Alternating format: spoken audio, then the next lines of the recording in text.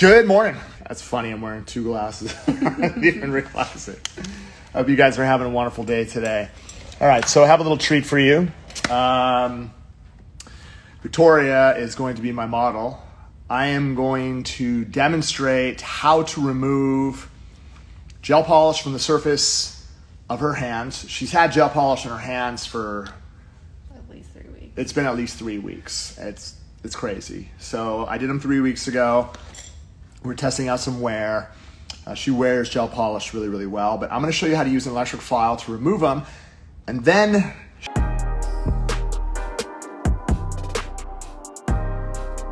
she has picked out Phenomenal. This is a new manicure color coming, Black Friday, and I'm going to show you a preview of all the new colors. There's 4 new manicure colors that we're launching for Black Friday, which is super exciting.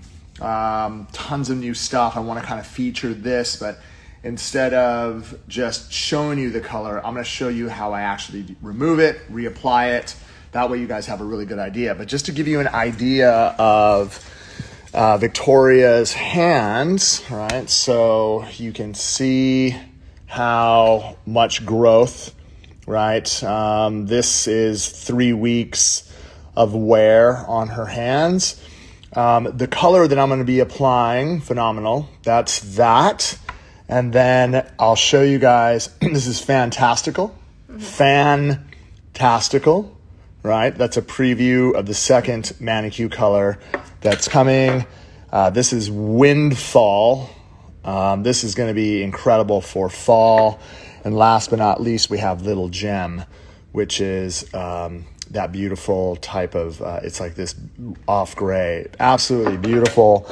As you guys can see, those are the 3 out of 4. And then the one that I'm actually going to be Phenomenal is the one that Victoria wants to work with. So we're going to go ahead and get right to this. So I'm going to run the vent on. What I'm going to do is I'm going to set my electric file. For those of you guys who are really looking to get into a great electric file, this is perfect. I'm going to run it at about 8,000 RPMs, and I'm going to be using the safety bit to remove it. So what I do is I can set the vent so that she could rest her wrist right there.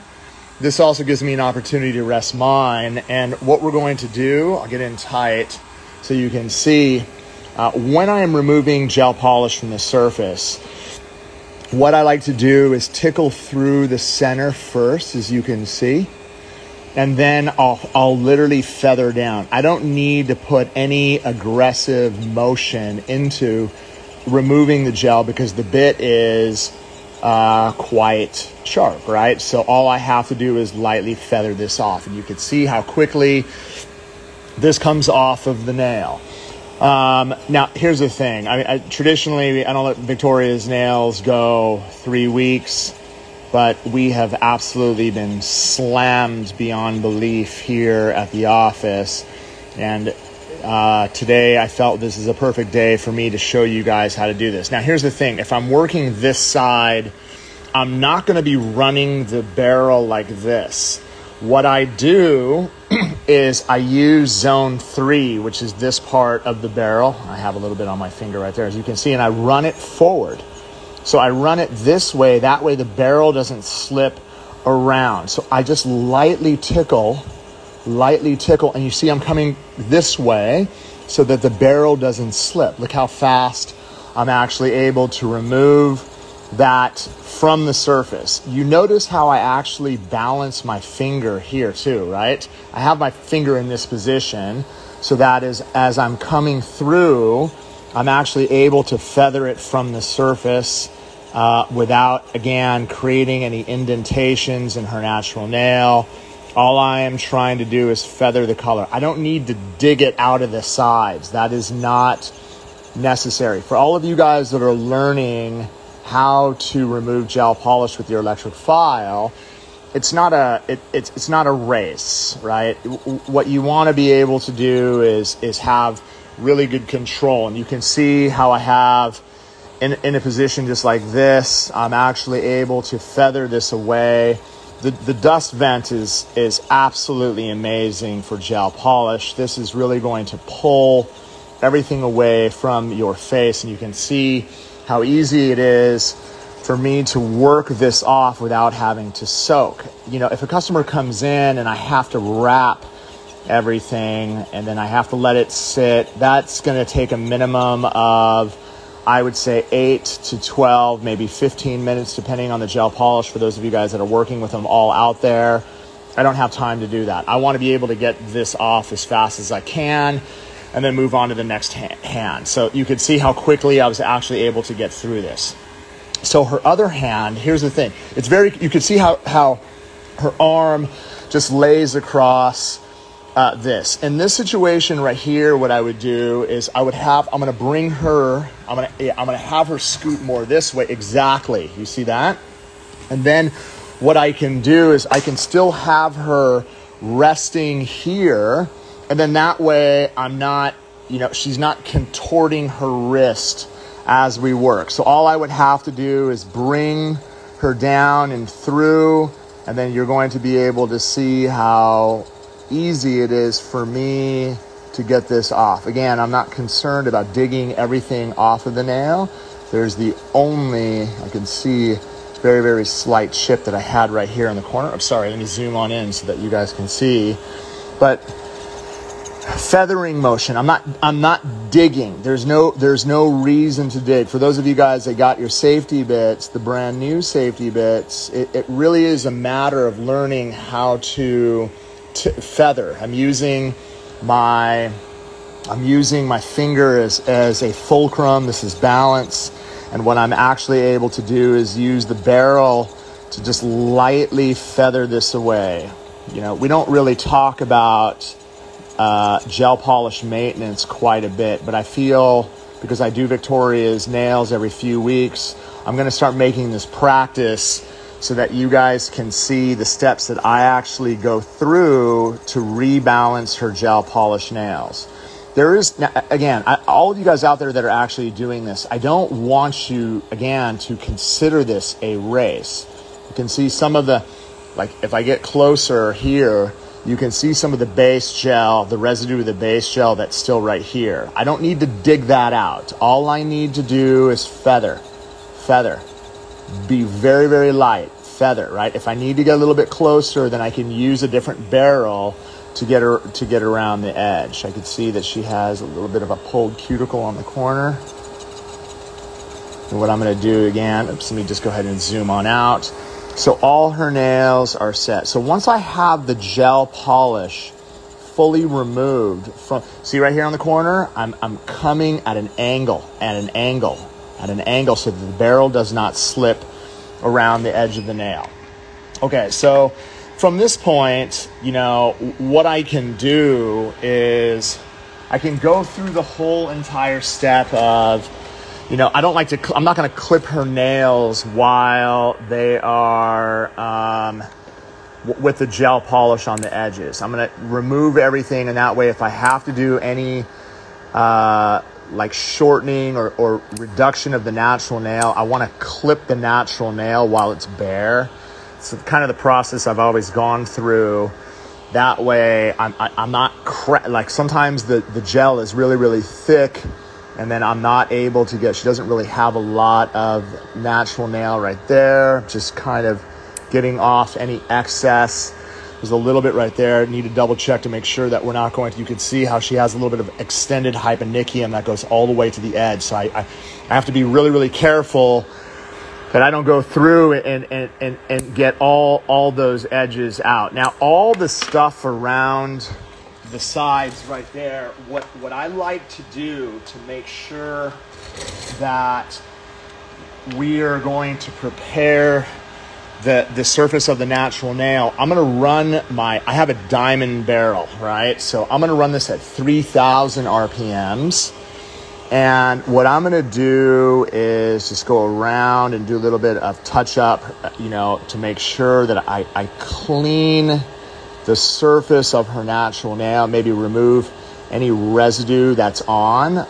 Again, you can see how you can see how her cuticle is right up on the edge. So I could just kind of do a little bit of touch up, right, to just kind of clean that up and then lightly feather away. You can see all that orange residue. I could come in and I could just kind of clean up that surface to make sure that it's nice and tight. You know, there's a lot of beginners out there, I know, that are wondering, you know, after you get the gel polish removed from the surface of the nail, should you just buff the natural nail? Dude, buffing the natural nail is not going to do jack. All it's going to do is create a really, really smooth surface. So what I can do, I can just kind of clean that up. Let me just kind of get zoomed out a little bit, right? Trying to teach, talk, and work at the exact same time. But what I'll do is I'll quickly come through and remove all the residue, clean up around. Her cuticles do grow a little bit, you know, extended right there. So what I could do is I could come in and just kind of clean everything up. Boom. And that's what we want to be able to do. I'm going to move on to the next hand. So in a position just like this where her hand is straight, you can see with an overgrip position, I have my hand just like this. I'm not going to hold the hand like this. I want to be over the top, right, so that I can get in and, you know, it does help if she's off to the side. But what this will prevent the customer from doing is looking, right, all the way through. So I'm going to come in, clean her edges. And what I mean by looking, a lot of your customers, when you're holding your hand like this, what they want to do is they want to stare. They constantly want to see what you're doing. So you're fighting them. As soon as you put them in an overgrip position where your hand is blanketed over the top, especially when you're using your electric file, what you're going to be able to do is prevent them from basically trying to do your job. And that's really important, okay? So again, coming through just lightly. I am not putting any pressure. All I'm doing is removing shine from the surface of the nail, trying to touch up any loose, basically residue that's all around. I'm assuming, right, let's just assume that we're trying to do a really, really fast service. So I'm going to come in, I'm going to clean it. We have other bits as well that are going to be on sale for the Black Friday event. You guys got to get a hold of those bits if you need anything excess, right, to help you in your procedure. So once I'm done going through the process, what I want to be able to do, I'll pull this away, right, and then I'm going to come in and basically cleanse the surface of her hands. And what I usually like to do is I usually like to use a manicure brush. So I'll pump the surface. I'll pump the surface of swipe, okay? And then what I'll do is I'll just come through. And what this is going to do is it's just going to kind of not only pull away a lot of the dust, like I'm concerned about getting the dust away from some of the growth channels. If I do notice a little bit of residue, I could always just take a gentle file and just kind of just scratch away any loose stuff that we have here, right? And what I'm doing is I'm coming through. I do notice a little bit of loose gel paint. I'm just gonna lightly scratch that away. Nothing crazy. And then what we're going to do is we're going to get ready for protein bond. So the nails are prepped and ready to go, okay? What we're going to do is we're going to take protein bond, and for Victoria's hands, I want 3 weeks of wear, right? So I'm going to put protein bond on the whole entire finger. For those of you guys out there that want a lot, that depend on acetone and want to soak off bases, my suggestion to you is do not put protein bond on the whole entire finger. Put it just barely on the edge of the nail, because the protein bond is literally going to make it stick. I mean, it's not going to make it budge at all. Okay. So what I'm going to do is I'm going to go through and I'm just applying one coat all the way through. Okay, and then what we're going to do is we're going to get ready for base application. There's a couple things I do. I had a customer call me, DM me yesterday, and she was like, hey, I put the base on the nail, and I noticed that it was like pulling away. What do I do? I'm going to show you guys right now. Okay, so when you are working your base gel, make sure that we have a nice even coat. Done, okay? All right, so when we're working our base coat, what we want to be able to do, I need a brush, just have that brush here. I'm going to be using manicure base. You could use conversion base if you want as well. I'm going to start with the pinky. I'm not going to start with the thumb. If you start with the thumb and you work to the pinky, what ends up happening is the product will run. So what I'll do is I'll go through what I do. This is what I've always done. I'm not trying to get it perfect. I'm just trying to brush on a nice even coat through the center of her nails. And then whatever residue I have, that's guaranteed not to run everywhere. So now I can take whatever I have left over on my brush. I could go ahead and work this nice and even. And then what I have through the middle of the nail, this is going to allow me to come in and just work it nice and even all the way through. Again, it's the same. I've been doing this since we've had gel polish. It's the routine that I go through. I don't try to do one finger at a time. I really try to just use whatever I brushed on here to get from side to side. And then once I have that on, my weak side is always my right side. I'm now going to go inside the light. Okay, boom, 60 seconds. Okay, so while that is curing, I'm going through the same step here. I literally apply a nice even coat, right? I'm gonna go back inside my bottle. I'm going to get a nice healthy amount. I just brush it down the middle. That way I don't have to worry about it running down the sides. Whatever I have left on my brush, I'm going to go ahead and come through and I'm just going to work, right? I'm trying to do a very fast set to get my client in and out of the chair during her lunch break. Then I can go through and use my brush to work that nice and even from side to side. Sorry, Victoria, she's like floating her hand because I'm trying to keep it within the camera. All the way down, all the way through. And then what we're going to do is we're going to switch. So the amount of time it took, it was like 54 seconds. Okay, now here's the thing.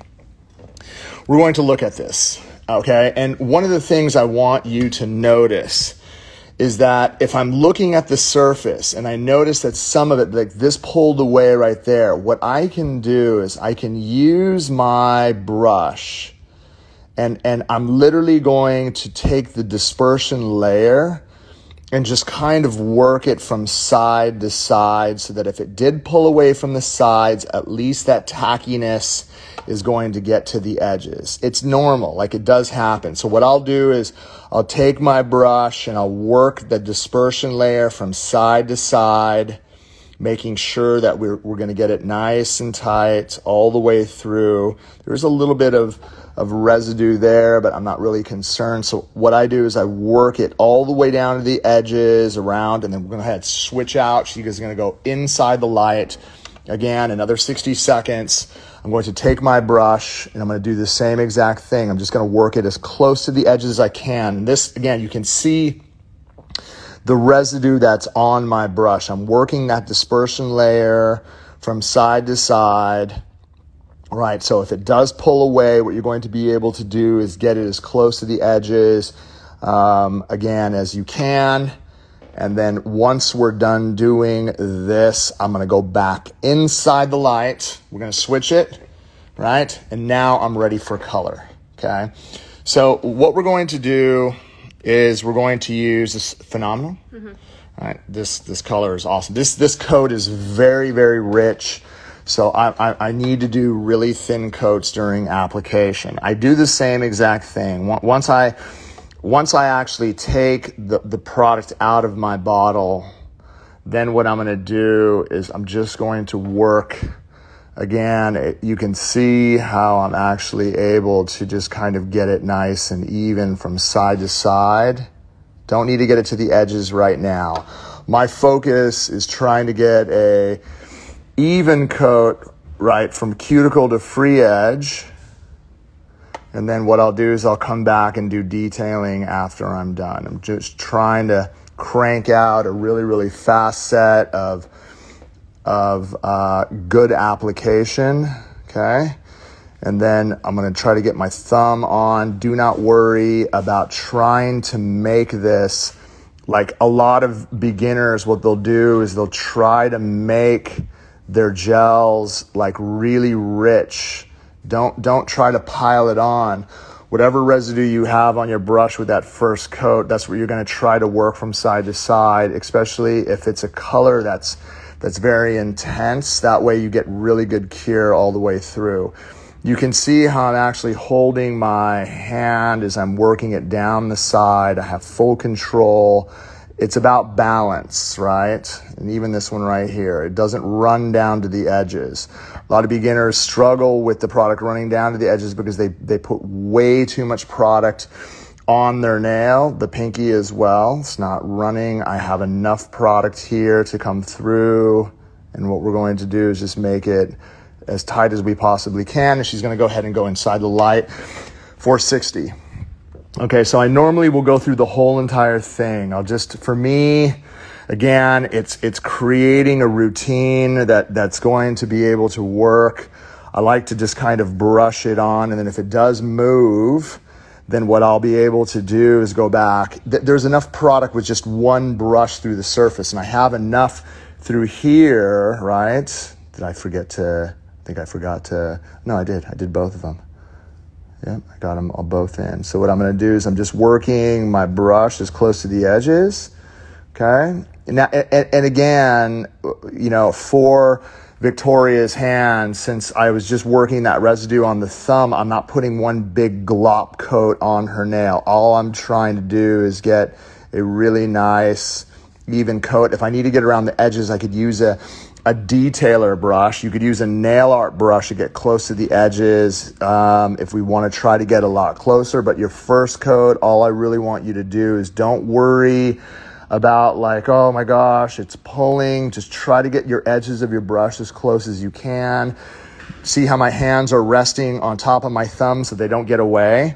They're resting on top, and I'm holding the bottle there. That way, if I need to go back inside the bottle, I have the ability to go in and get extra product without having to dip my brush, you know, away from the hand. So I'm trying to get as tight, working all the way through, and then whatever residue I have here, we're going to come through and apply.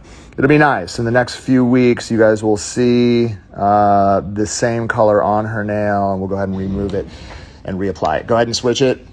So I'm going to do the same thing. I'm going to double check to make sure everything looks really, really good. And then what we're going to do is we're just going to make sure that we apply one more even coat over the surface. And again, a very, very thin coat. This is you can see once I apply my second coat over the surface, how rich that color is going to be. It's going to look sick when it's done. Okay, so again, coming through, and then what I'll do is I'll just come through and just apply nice amounts over the surface. I don't need a lot for the thumb. I'm just going to touch it because we have really, really good coverage. Just make sure when you're doing the thumbs as well that, you know, what I like to do is I'll sometimes do all four of the fingers. If you're not getting great reflection with the light, then do them independently, okay? It's very, very important. Can't pile gel polish on. If you pile gel polish on with certain colors and the light's not going to get through, what's going to end up happening is you're going to get wrinkling. You're going to get rippling with the product. And not all of the gel polishes are created equal. Okay, so what I'm doing is, this is what I'm doing just to go through and make sure that they're nice and even, trying to get as close to my edges.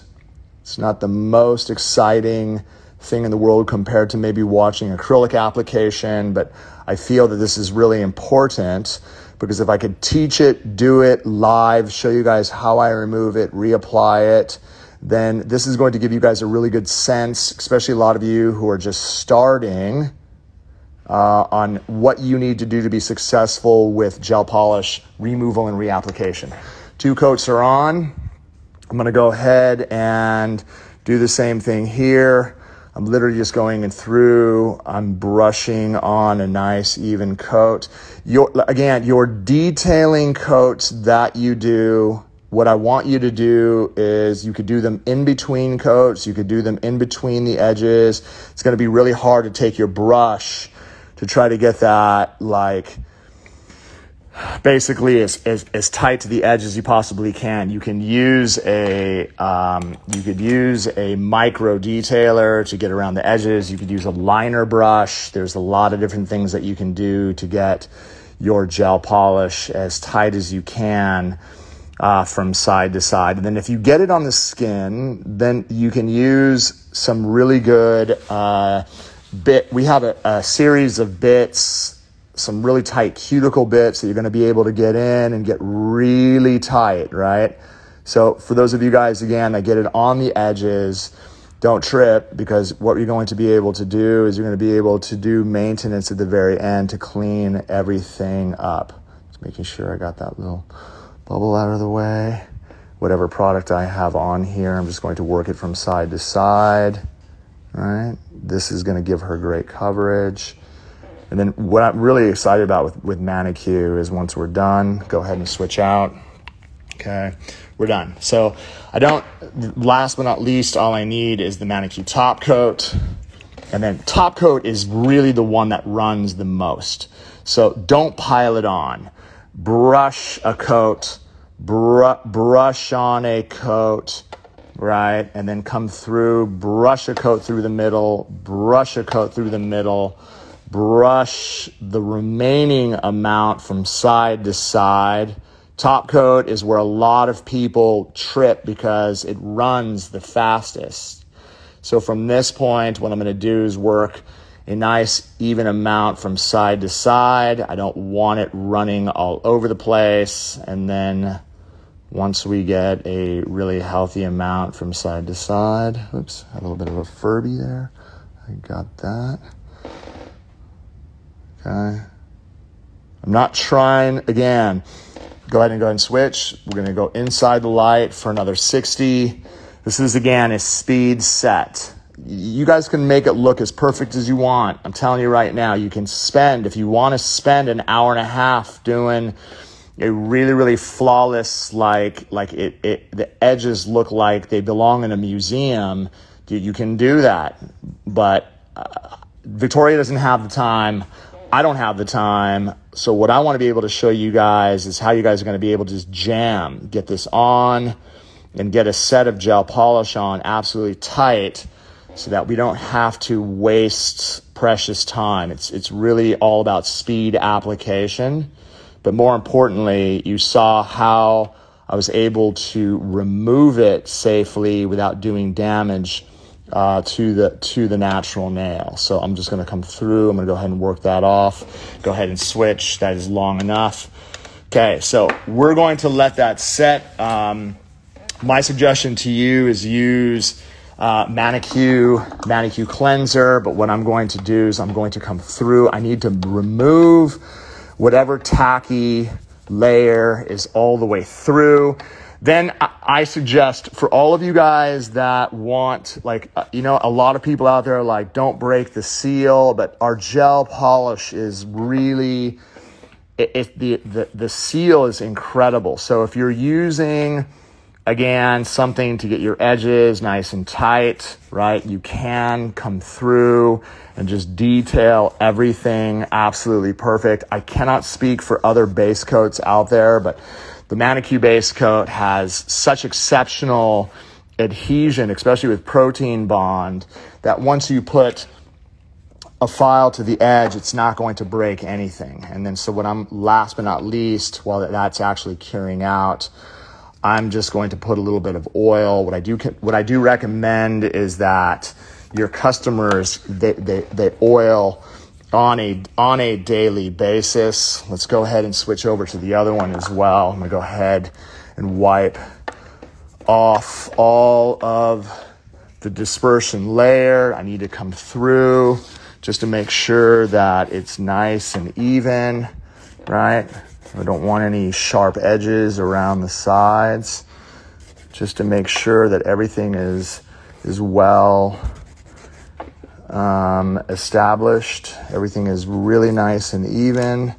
And then last but not least, I want to go ahead and take oil through the whole entire surface. So the best part about what I've done, right? I started the process at 8:35. It is 9:05. Bro, 30 minutes to remove and reapply that set. So like, again, at the end of the day, it's like you can spend as much time as you want. You can get it as perfect as you want. Okay, but if you're soaking, dude, I'm telling you right now, soaking sucks, right? You have to learn how to use your electric file to get the product off. New colors, man, coming Black Friday. It's going to be absolutely amazing. Pumped about it. We got new go time colors. I can't wait to show you guys as well. If you guys have any questions, make sure to hit us up. Talk about the man, the myth, the education coordinator. Thank you, Victoria. Ray Bracamontes. Boom. I'm going to go ahead and pin his name. You're going to be able to get information on upcoming Zoom classes. There's nothing better than seeing it live. There's nothing better than actually witnessing how it's done. You got to see me remove it, reapply it. You got to see the new colors that are launching Black Friday. It's going to be absolutely amazing. Thank you guys for all your attention. If you guys have any questions, hit me up, hit us up. We're here for you. I love you guys much. Have a wonderful day. Peace.